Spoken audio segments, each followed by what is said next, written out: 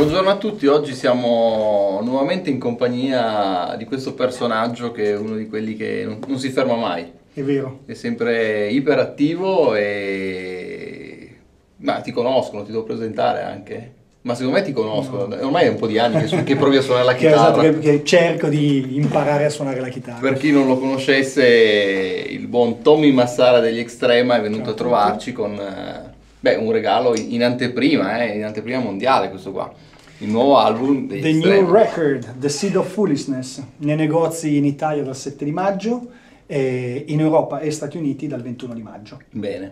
Quindi siamo pronti per partire col disco e siamo pronti per partire anche con la tournée. Con la tournée che partirà 3 giorni prima dell'uscita dell'album dall'Italia.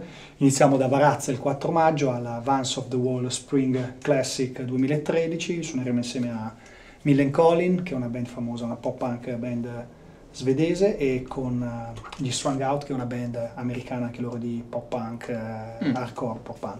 Noi e poi un rapper. Quindi questa è la prima data del tour, ne stiamo chiedendo un pochino, suoneremo anche a Torino a luglio, però ancora non vi posso dire nulla, ci stiamo lavorando, suoneremo con Inoltre il 25 giugno e ci si vede là, quindi super concertone, e niente, insomma ci sono un sacco di altre date in arrivo, e tra settembre e ottobre partirà poi quello che sarà il club tour, che speriamo sia infinito, e faremo anche un tour europeo. Bene, due parole su questo disco che io ho avuto la fortuna di sentire in anteprima, prima del mix finale. Sì, no, ho sentito dei demo. Dei demo addirittura, quindi...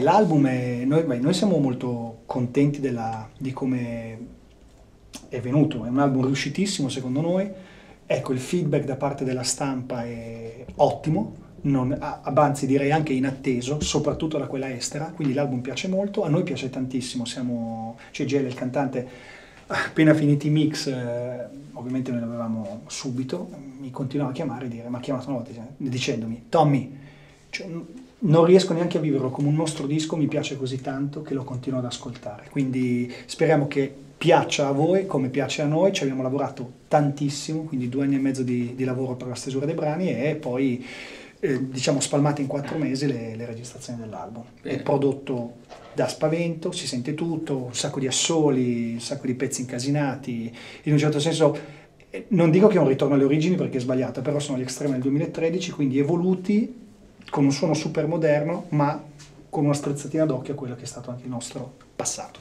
Diciamo che non lascia un attimo di respiro. Mai. Alla fine sì, c'è una chicca alla fine che vi consiglio di ascoltare, che è nata come uno scherzo, ma devo dire che ha un suo perché.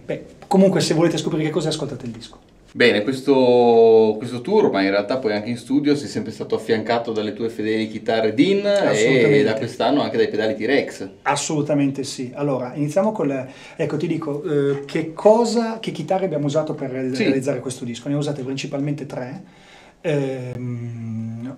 Come chitarra principale, quindi diciamo per quasi tutte le ritmiche, ho usato la mia classica, la Flying V, la Lost 100, quindi la custom shop americana, alla quale però ho cambiato i pick-up con dei pick-up Seymour Duncan, e poi per quasi tutti gli assoli ho usato invece la mia Soltero, che è una chitarra che adoro, che non uso dal vivo perché è un po' troppo piccola per me, però in studio, per le prove o comunque quando faccio cose speciali ho sempre veramente una chitarra, secondo me, bellissima, è proprio la classica sul terra, non è la Leslie West, certo. quindi la signature è proprio quella da catena, quindi la standard, ma è bellissimo, uno strumento proprio eccezionale. E poi ho usato una Razor V per i pezzi dove c'era da usare il tremolo, certo. Quindi queste sono state le 3 chitarre che ho usato in studio. 2 di queste chitarre mi seguono in tour, che sono la Razor V e appunto la Lost 100,